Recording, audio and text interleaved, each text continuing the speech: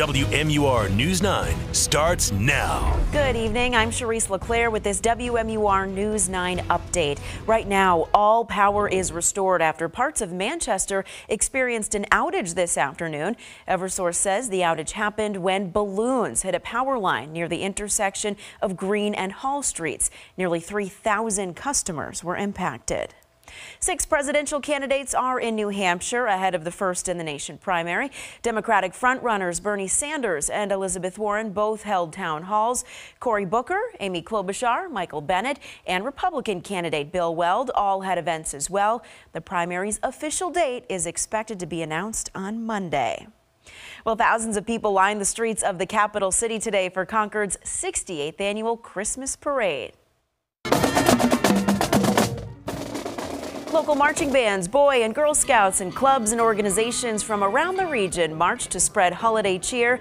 With more than 62 entries, there was plenty for people to see. Are you getting excited for the holidays? Yeah! What are you looking forward to?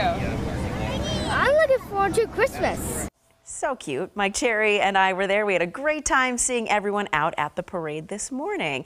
Now here's meteorologist Eric Weglars with your forecast. Nice weather for it. That does change though tomorrow. These are the latest alerts. The winter weather advisory in the purple and the winter storm warning now in effect for parts of far northern New Hampshire. This is for a pretty nasty round of both wet snow and some ice as we go through tomorrow afternoon. Notice that by brunch time when everything's getting underway, most of us will be seeing some form of precipitation, whether in the form of snow and rain. A brief slug of freezing rain to start things off across southwestern New Hampshire tomorrow morning, and then here comes the snow tomorrow afternoon and tomorrow night. 4 to 8 inches across central and northern New Hampshire, and in the mountains and far northern Coas County, we're expecting 8 inches or more as the storm winds down.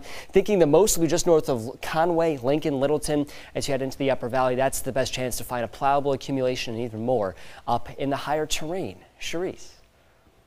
All right, Eric, thanks so much. And join us for all the night's news at 10 on WMUR-TV New Hampshire and right here after the game on WMUR. Have a great night.